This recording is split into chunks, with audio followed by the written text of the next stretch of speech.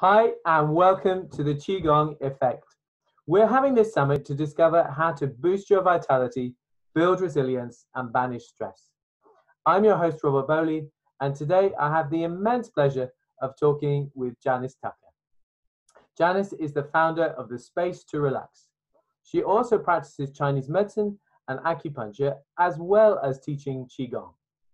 She helps people who want to take positive steps to augment their health. Janice has spent the last 15 years helping and teaching thousands of face-to-face motivated clients and students to make huge differences to their state of physical, mental, and emotional health. Janice passionately believes in equipping her clients and students with tools which they can use to manage their health for themselves, rather than being indefinitely reliant upon the constant care of a practitioner. This encourages people to take responsibility for their own health, creates confidence, and empowers the client or students so that they no longer feel helpless when it comes to their state of health. Welcome to the Qigong Summit, Janice. I'm delighted you're here. Thanks so much, Rob. It's really great that you invited me to be part of this wonderful event. You're more than welcome. So, how about just starting things off by telling us a little bit about your background and how you first became involved in Chinese medicine and Qigong? Okay, well, my background is definitely not Chinese medicine and Qigong related. So by training, I'm a zoologist. I did my degree and PhD in zoology, yeah. And then by a few kind of roundabout ways, I went off and did a teacher training course. I'm also a qualified school teacher, science teacher. Okay. But didn't really go into that, but always loved teaching.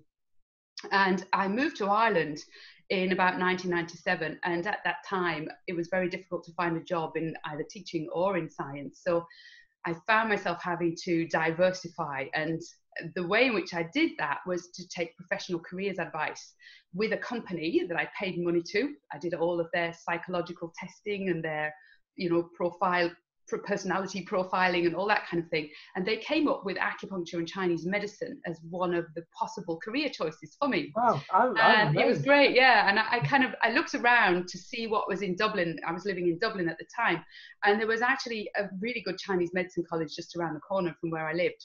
And so I looked into that and a few other things, but decided on acupuncture and Chinese medicine and studied that. And had a great time doing that in Dublin, and qualified in 2000.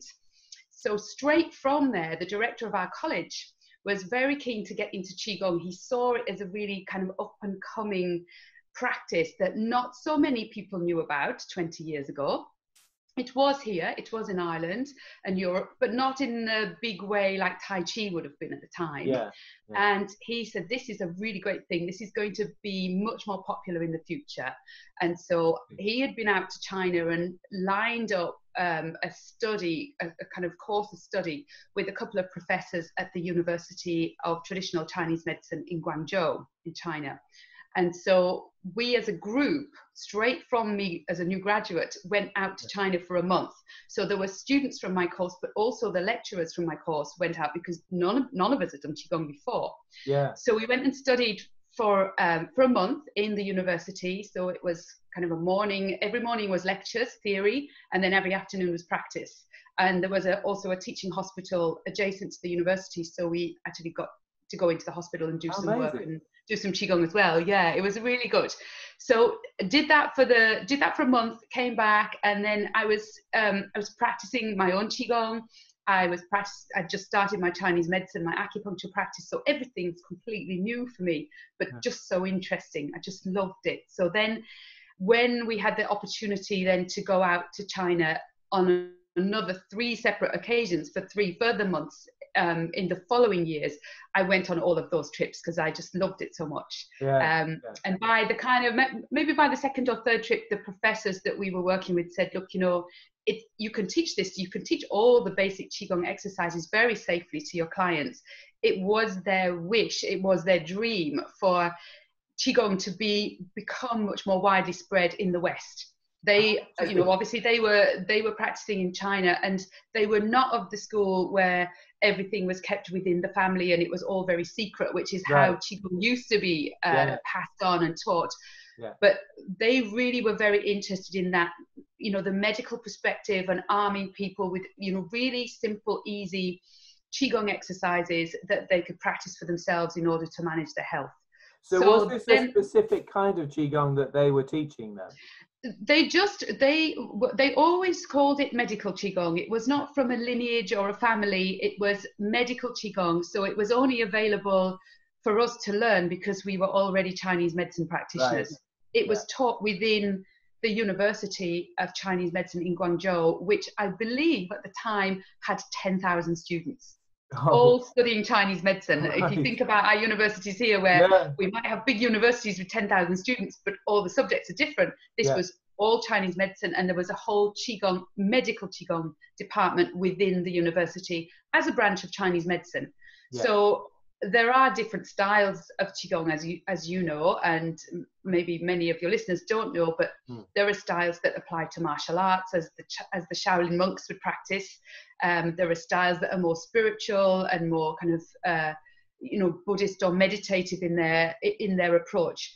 And I guess all of them really have a benefit to health, but this was really specifically working with Qigong exercises which would allow the flow of qi or of energy, as we know it, through the body, and really promote that to be unimpeded, so that once everything is free flowing, then that natural state of health of your body returns to its optimum. And that's all it is. I mean, Qigong is really just opening up the pathways by which people can have that free flow and experience that in their bodies, and then the body just naturally comes back into a state of balance. So it was all medical stuff. And was this was taught, was this Qigong given to the people in the, was it University Hospital? Was it? It was the University of Traditional Chinese Medicine in Guangzhou. And so it was taught to us as a group, as a private group. We booked the teachers as a private group. So there were 12 of us initially when we went out there. And so it was taught in a kind of a class setting in the morning. So the professors were a husband and wife team. So he would teach all the theory in the morning, and his wife often was the one who did the practice in the afternoon, which was based on whatever the morning's theory was. And it was progressive in the way it went through. So each of the exercises built upon previous ones, and obviously there was a lot of kind of Chinese medicine theory interwoven with that as well, from that medical perspective. I'm interested with that. Whilst you were there, did you manage to find out how it was practiced or taught over there? Was it integrated within as a therapy within a hospital environment, or? Yeah, it was. We actually got to do that. So we had clients coming in for Qigong treatments as well. So we were taught during the course of our studies, we were taught to emit or to send out qi from our hands. So to be able to treat clients using that. And in the hospital setting, that would have been one of the modes of therapy, along with cupping, moxibustion, acupuncture, tuina massage, herbal medicine as well. So often a patient would come to the hospital, from my understanding, they came in and they might see maybe 2 or 3 different specialist practitioners during the course of that treatment. And then go downstairs to the Chinese pharmacy and get the prescription of herbs to bring away with them. So they got like a kind of a whole package of treatments, depending on the person and what was going on with them. And just to clarify, because in terms of the medical Qigong, because there are because people who are listening to this, the listeners might not be aware that there is a Qigong for medical Qigong that you practice yourself, but also there's a medical Qigong that you do for somebody else. Yes, that's right. Yeah. So what we learned both, but what I teach to people is what they can do for themselves, because obviously my students, nearly all my students, none of them are Chinese medicine practitioners. So I'm not teaching people how to treat other people. I teach people how to do it for themselves. And obviously that's what people want. They want something that they can use to help themselves. Although I do use it, you know, I would use the other kind myself, where I'm sending out qi I would use it not as an individual treatment. That's not the way in which I work. Yeah. But I find it works very well in combination with acupuncture. So it can, by sending out qi myself when I'm actually performing acupuncture on someone, I can really enhance and strengthen an acupuncture treatment by using qigong along, as part of that. Yeah. So as somebody practicing the qigong movements themselves, what kind of benefits could they expect? Well, very quickly, what my students tell me is that they immediately feel relaxed. So that's one of the things. That's always the most common thing when we are working together in a workshop.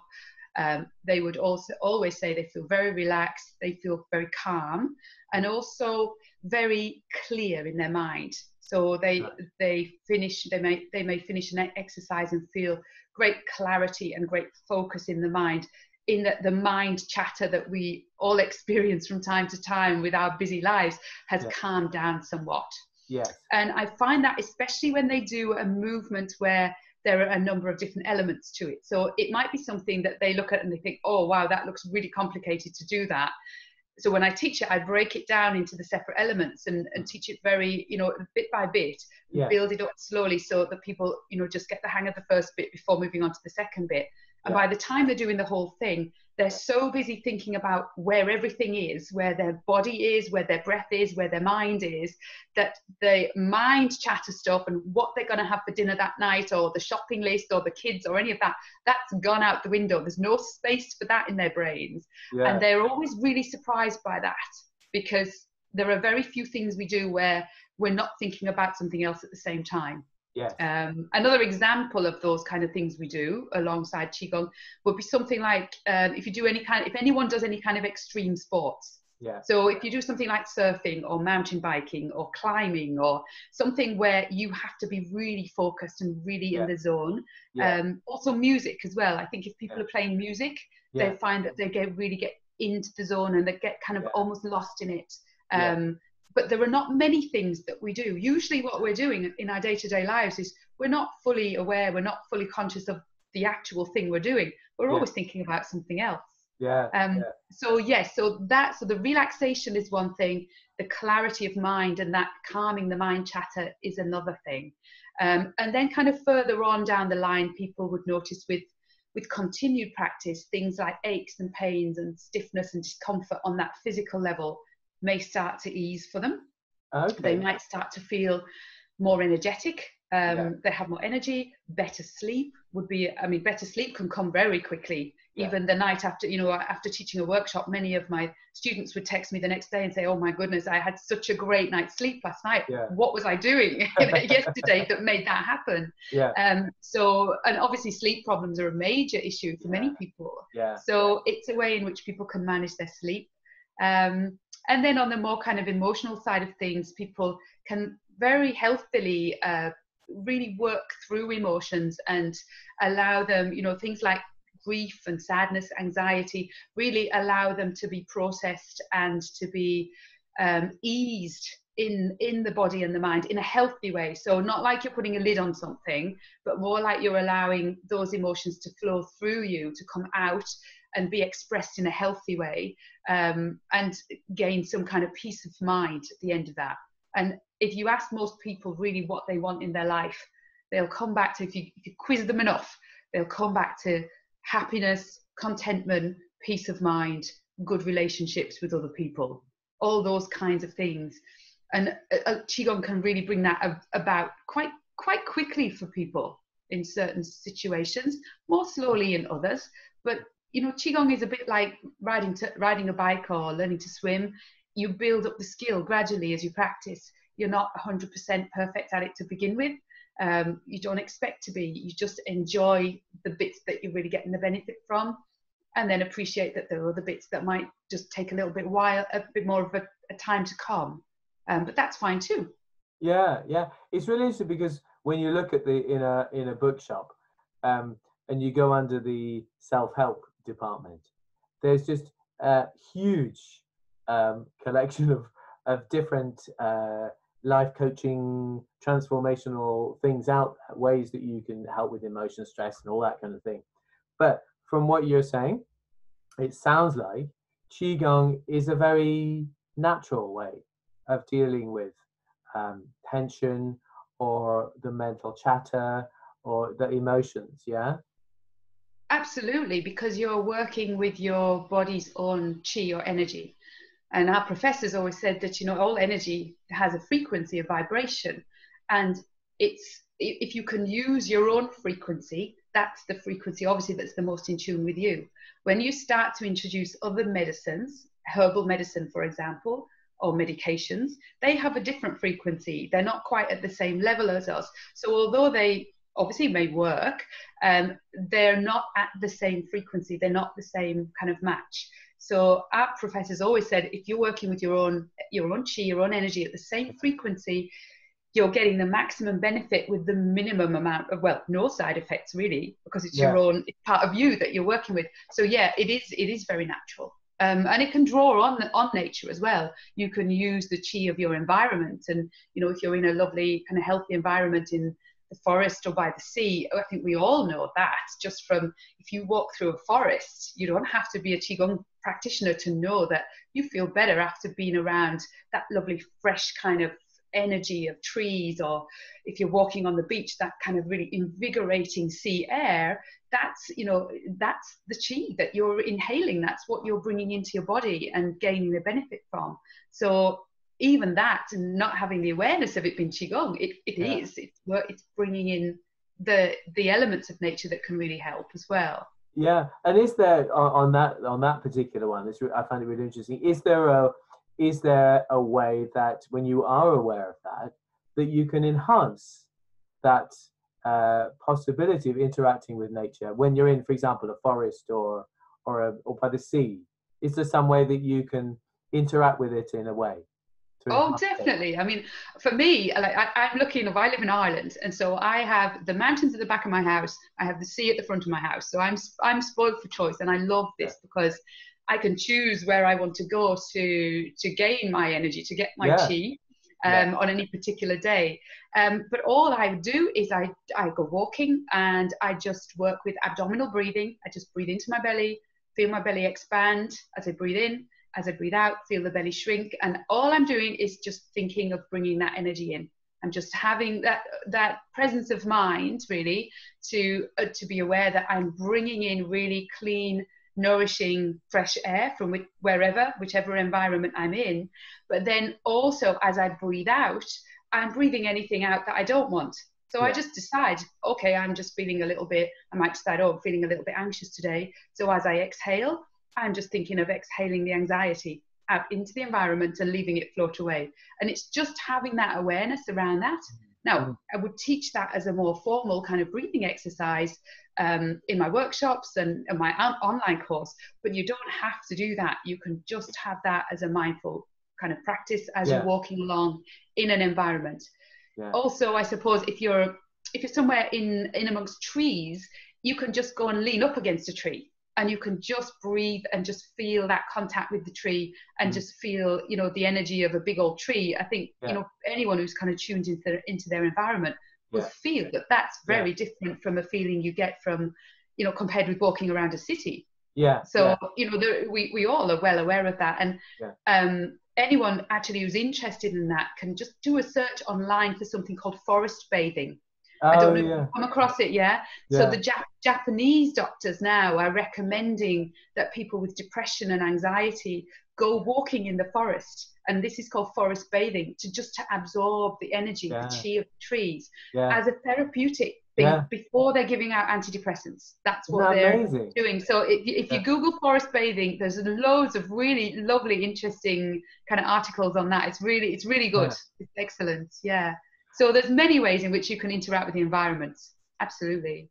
And also, I have to say, on the side, I get a similar feeling when I'm near my cat.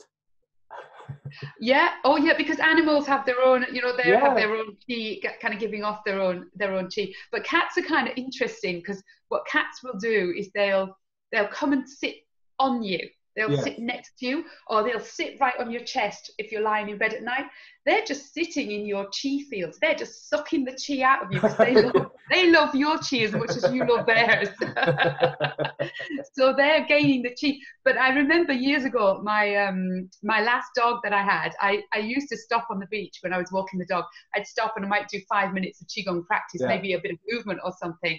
And the dog could be miles away. And as soon as I stopped to do Qigong, within literally a minute, the dog was sitting at my feet and he wouldn't move. How amazing. Wouldn't move. He was just sitting in the chi field, bathing, lapping it all up as I was practicing. They're very intuitive. They know it's there. They have another sense going on around that. I think they do.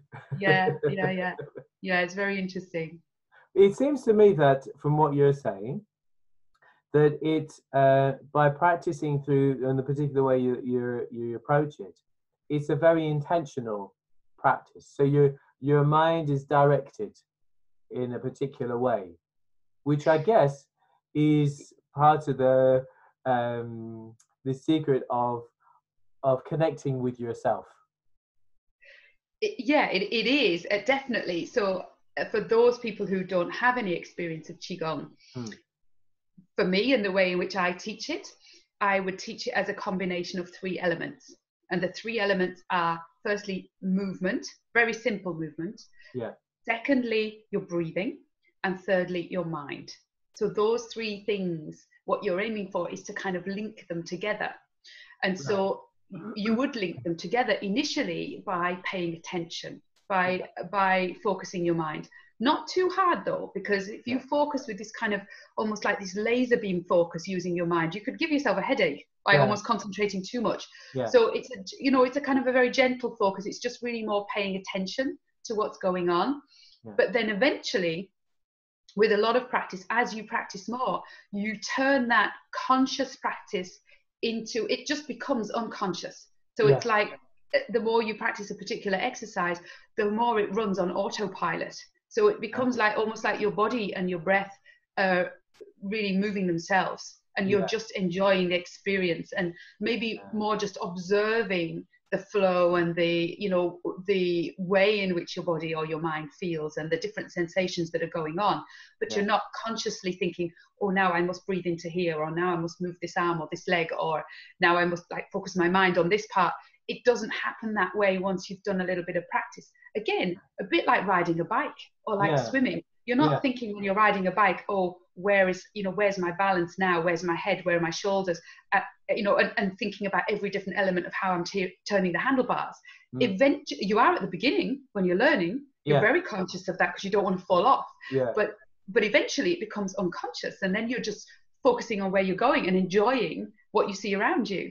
So there's a really nice analogy there between learning to ride a bike or learning to swim, and developing that skill so that it becomes an unconscious practice where then you're just almost like you're bathed in it and you're just observing what's going on around it and just enjoying it, really. Yeah. You know, a lot of people suffer from, whether it's they're aware of it or not, from tension, physical and emotional and mental tension. How does that play out in somebody, a beginner starting Qigong? Is it something that happens naturally, or how does it play out? In terms of how do they resolve it, or what do I see? What do I see when they're learning? Both. Okay. So when they're learning,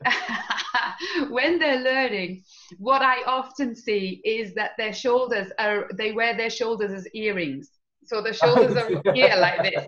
So I say to most of my clients are ladies, and I'm like, ladies, we do not wear our shoulders as earrings. We have plenty of our own earrings. Drop your shoulders. So that's the first thing. Always. I don't know how many times I say it when I'm teaching. I'd be like, drop your shoulders, drop your shoulders, drop your shoulders. And people forget. We do it when we're driving as well. When you're driving a car, you find that your shoulders creep up here as you're driving along. So it's always drop your shoulders. It's the first thing. And the other thing in terms of relieving tension is to always remember to smile. Smile during your practice, because the smiling really relaxes all your facial muscles, and it really has an impact emotionally as well. When you're smiling on the outside, the smile then starts to happen on the inside, and you feel it's almost, you can feel this lovely relaxation wave spreading through your body as you smile. And usually when people are learning Qigong, they're so busy concentrating on what they're doing at the beginning, they're all scowling. They're all, you know, really, really trying to focus hard with scowly faces. And so I'm like, okay, everyone, drop your shoulders and smile. And usually what happens when I say that is everyone bursts out laughing because they realize how much tension they've been holding. So it's, and it's all about, and all the time as I'm teaching, I'm encouraging people to really just experience smooth, soft, even flow. And when they're moving, I'd say to people, just imagine that you're moving your hands through melted chocolate or treacle syrup, you know, just having that idea of this lovely kind of smooth flow, but it's a little bit thicker. It's like the air is a little bit thicker as you're moving through. And then you can really feel all the lovely sensations, like the tingly, buzzy sensations of chi in your hands then. Once people get that, that's when they're hooked, because they're like, wow, this is magic. What's going on here? My hands are really warm. They're all buzzy and this is great. So that's, and that's really important, that people enjoy what they're doing as well. So people, if they come in and they're really tense and they're really stressed when they come into my class, I want them to go away and I want them to feel happy and relaxed when they're leaving, and that they've really enjoyed what they've been doing. And we always know that because it feels like coming into a Qigong class, if you're in a nice Qigong class, it feels like you're going into a time warp. It feels like 5 minutes and you've been there an hour. It's just like, whoa, what happened to the time just there? That just went so quickly, because people become so immersed in it, in the enjoyment of it, really. And I'm sure, I'm certain that people coming to your Qigong classes have a thoroughly good time. Well, I hope they do, because that's the aim. Is that, you know, I'm a great believer in any kind of exercise, whatever you're doing with this exercise or meditative practice. There's no point doing it if you don't enjoy it, because if you don't enjoy it, you won't keep doing it, and it won't benefit you. It's not, you shouldn't be making yourself do any of these kind of things.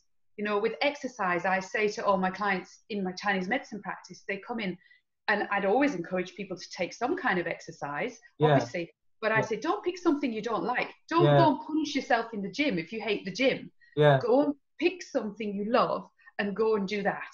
Go and do something you enjoy, because then you'll get much more out of it. You're much more likely to be motivated to do it and to keep it going. And you know, you'll get the benefit. And the same with Qigong. If you start practicing Qigong and you don't like it, go and do something else. There's plenty of things to choose to do. But Qigong is a really nice way of, it's very simple. Almost anyone can do it. It can be adapted to all kinds of ages and abilities, physical and kind of intellectual abilities as well. I've taught Qigong to people with special needs, to people in wheelchairs. All the exercises can be very easily adapted to a whole range of people. Children love it. They think it's magic too. I teach it to small children as well, and they love it too. So just always for everyone, I just say, pick something you love. And I think the lovely thing is as well, as opposed to kind of your usual run-of-the-mill exercise classes, it's not about putting everything into it and straining and pushing to get a result. It's more about just allowing things to happen as they naturally do, and the process just kind of evolves. That's actually crucial. That's what you said. There's a really important point. It's about allowing. It's not about making anything happen. So with Qigong, all you're doing is you are creating the conditions in your mind or your body by which the Qi can flow freely. It's like you're clearing the pathway that might be blocked with a few weeds and bramble bushes, and you're making the pathway open so then the Qi can flow. You're not making the Qi flow. So you're just creating these lovely conditions by which it can move in an unimpeded way. And it is about allowing. And one day you might practice and you might find the allowing is all happening and it's all good. And then another day you might find there's nothing going on. And that's okay too, because you might come back to it again the next day and it's all good again. So it depends very much on your state from day to day as to how much allowing is able to take place. But that's just the nature of the body. Yeah. But once you understand that, then there's no impatience, there's no forcing, there's none of that. It's just like, okay, well, today wasn't as great a day as yesterday, but maybe tomorrow will be even more fantastic. You just don't know. You just go Yeah. with the flow with it. Absolutely. Yeah. Mm. Oh, I can see that. Yeah. That's beautiful. I love that, Yeah. because so many people are caught up in doing, and I kind of sometimes make the joke of that there are a lot of human doings, and actually what we with Qigong, you start to be a human being. Yeah, absolutely. An A human experience. being. Yeah, absolutely. And just be in the experience and just enjoy it. Just enjoy the benefits, whatever they might be on that day. And some Yeah. days those benefits might be huge and profound, and other Yeah. days they might be small, but they're still there. They're still there, and know that still, there is still something going on inside, even if you don't perceive it as such. There still will be things happening. And it may be just that things are building, waiting for that lovely kind of profound experience. You just don't know. That's But interesting, you because don't have to know either. I was going to ask you how, we there's obviously the formal Qigong class or practice, but how can one kind of bring the Qigong practice into one's everyday life, or does it just happen? Well, one of the things in terms of teaching in my workshops and I have an online program of Qigong video lessons as well. And I always stress in both the online and the face-to-face workshops that it's really good if you can integrate the practice into your day, because most of the people I speak to, their main barrier for that they come up against for not practicing any kind of meditation, Qigong, Tai Chi, yoga, whatever it might be that they're wanting to do, their main thing that they say stopping them is a lack of time. So they're like, I have no time, my life's too busy, I don't have time to put aside for practice every day. So I very quickly identified that was an obstruction for people, an obstacle. And so I wanted to help them overcome that. So most of the exercises I teach will have some element by which they can integrate it into the day. So the abdominal breathing, for example, just doing simple breathing, you can do that when you're in bed at night. You can do it when you're watching TV, driving the car. You can do it when you're standing in a queue at the airport or the supermarket. And nobody knows you're doing it, because you're just standing there with your eyes open and you're breathing, but you know what you're doing. And so you've done an element of your practice there already. So I always say to people now, don't ever think that standing in a queue is a waste of time, because it isn't. It's an opportunity to practice Qigong. Yeah. Also, the Qigong standing posture, which is basically just standing with your feet hip width distance apart and just being relaxed in the knees and the lower back and getting lovely length in the back of the neck, and just really standing there and being very focused on dropping the shoulders, and all of that stance is an exercise in itself. You can do that in a queue. You can do that anywhere you're standing in a queue. There are some exercises that you can't do as such, like that, where, people, if they're around, they'll know you're doing something that's different. But even some of those exercises that involve specific movements, you can do them if you go out for a walk. You can just stop for 5 minutes somewhere and just do them. And most people, even if there's people around you and they're looking, they're not going to think you're weird, because they might just think you're doing a few stretching exercises or something. And many people do that now. So I would encourage people just not to be self-conscious in that kind of situation, and just stop for 5 minutes and do a little bit of the Qigong stretching or whatever it is you've learned, and work with that and integrate that into your day. So it's what's great about it is that then you're never wasting any time. You're never wasting time. You can, I would do my Qigong. There's a Qigong kind of walking exercise that I teach. So when I'm walking the dog on the beach, that's the walking I do. If I'm on my own, if I'm with someone else and I'm chatting with them, that's different. But if I'm on my own and I've got a chance to focus and get that exercise going, then I'll do that when I'm on the beach with the dog. So,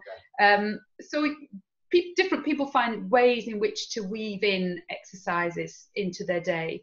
And I had a great one. I had a great way in which you can do this. I teach an exercise where you just stand up and down and you kind of vibrate your body to rid any kind of what's called waste chi or waste energy from your body. And people will find that's quite a common exercise that Qigong practitioners do.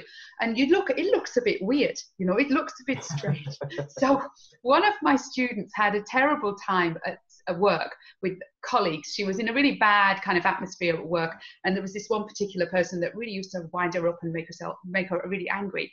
So she used to go into the cubicle in the toilets of work and do the vibrating exercise to rid all of the anger. So she'd go in and do that for a couple of minutes, come out of the bathroom, feel great again afterwards, and I've got rid of everything, and she's back into work again. And they just think she's been to the toilets. So people find the weirdest ways in which to integrate Qigong into the day. You just have to be a little creative and imaginative. Creative, get creative, I would say, definitely. Yeah, for sure. Well, listen, unfortunately, we're coming to an end. It's been fantastic. If you wanted the listeners to remember one thing, to take away one thing from this chat, what would that be? I would say that if you, as someone who's about to learn Qigong, if you've never done any Qigong before, go and find a teacher if you can. Obviously, face-to-face is much better than anything else. If you can't find somebody online, I have an online program myself. You can find me easily by just going to spacetorelax.com. But I would say the best way is if you can find a face-to-face teacher, that's really good. And then pick a couple of really simple exercises that teacher teaches you, and just work with those, enjoy them, and relax. Just relax and be comfortable and enjoy them for what they are. Just enjoy being out in nature and really just have a good time with that. And then move on to the, other ones that you may decide, or other ones that are maybe a little bit more complicated. But don't ever get stressed about practicing Qigong. The main thing when you're practicing is that you should be comfortable and relaxed. That's it. If you're comfortable and relaxed, you're doing it right. People get too het up in the minutiae of, am I breathing at the right time? Am I moving in the right way? Am I doing this right, that right? And I get those questions all the time. And I say, well, were you comfortable and relaxed doing it? And they say, yeah. And I'm like, well, you were doing it right then. Yeah. Don't stress about it. There's all of this stuff and instruction online about all of this really complicated stuff. You don't need to go there with that. It's about promoting the free flow of qi. And that can only flow when you're comfortable and relaxed. Yeah, and don't wear your shoulders as earrings. That's my other thing. Because I do that. I used to do that all the time, and it's a continuing practice for me is to keep my shoulders down. Well, I'm going to take that away from me. Well, thank you so much, Janice, for a wonderful interview and sharing your time with us. I'm so grateful, and I know it's going to be hugely valuable to the listeners. And so that's it for today, folks. But stay tuned for another fantastic interview coming your way tomorrow.